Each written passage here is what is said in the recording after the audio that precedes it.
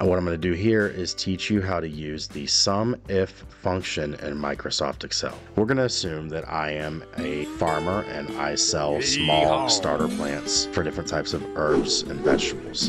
And I want to find out what my total revenue was for like a particular region, or the quantity of plants that I sold for a particular region, for example. So you can see here in my table, I have my fruit and vegetable type. I have my subtype, the region that they've sold in, the quantity, the price, and the revenue. It would take a lot of work for me to add up the revenue for all plants sold, like in the Northeast region. I'd have to scroll down, and then I'd have to go and add each one up individually. Right here, I have my total sales by region. So the way that I like to enter in my SUMIF function, even though there are multiple ways to enter the SUMIF function, I just like to use the insert function dialog box.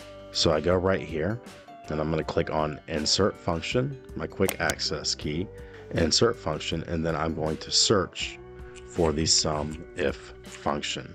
So right here, search for a function, I'm typing in SUMIF, and then I'm going to click go.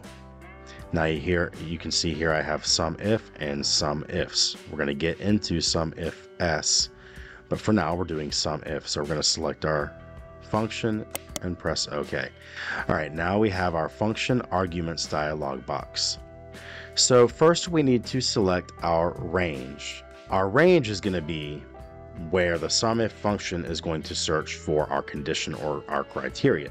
So in this case, our criteria is going to be Northeast, because we want to find the sum of all sales or revenue in the Northeast region. So our range is going to be our regions. So I'm going to click on column C, and that is going to select a range of cells all the way down through the entire worksheet in column C, which would be our region. All right, our criteria, as we said, or our condition, is Northeast. So we only want to sum up the revenue if the sales took place in the Northeast region. That's our condition. And then finally, for our last function argument, we need to enter in the range of cells where we're going to get our numbers from. What numbers are we going to sum up? We're going to sum up our revenue that took place in the Northeast region, and we're going to get that from our revenue column right here, which is column F. So you can see our range is column C. Our criteria is Northeast, and then our sum range is column F. I'm going to press OK, and there you can see that we sold $255,206 in the Northeast region of the United States. We're going to do the same thing for the Southeast region.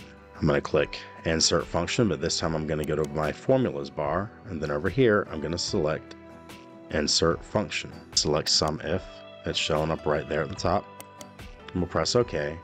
Our range of cells, again, is going to be our region, so we're going to select column C in this case. Our criteria this time is Southeast, and our sum range is column F. Press OK, and all right, our sales were quite a bit higher in the Southeast region. All right, now we're going to do our Northwest region. This time I'm going to enter in my SUMIF a little bit differently. I'm going to do it manually. Anytime you do a manual entry, you're going to hit the equal sign, and now I'm going to type in SUMIF.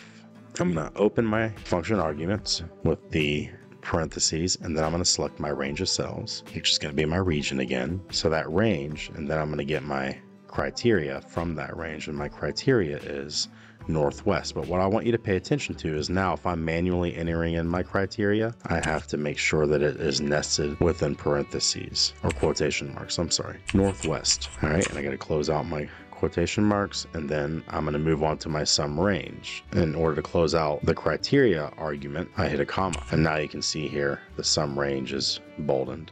Now I'm going to select my sum range, which is column F. I got to close my function and enter. All right, and it gave us $316,652 in the Northwest. All right, so now let's actually use our SUMIFs function. And just real quick while I got you here, if you're enjoying this video, why don't you get down there and hit the thumbs up button. All right, let's get back to this tutorial. So we're going to select the cell where we want to see our results, and then we are going to go to the Insert Function dialog box and we'll select SUMFS. Press OK. All right, this time we're going to want to know the quantity of fruit trees sold by region. So we're not going to select revenue this time, we're going to be summing up the quantity. All right, so the quantity is column D. Now our first criteria range is going to be the fruit or vegetable type, and that's because we are looking for fruit trees, which is a fruit or vegetable type. So we will select column A for our criteria range, and our first criteria is fruit tree.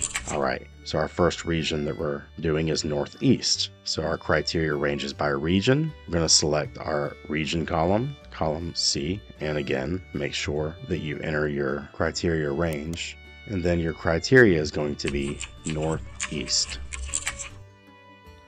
It's okay, and you can see that we sold 1,300 fruit trees in the Northeast. And if you want to learn about using wildcard characters in the SUMIF function, check out this video. And if this video helped you in any way, please don't forget to subscribe and help Todd pay off his 1992 Honda Civic.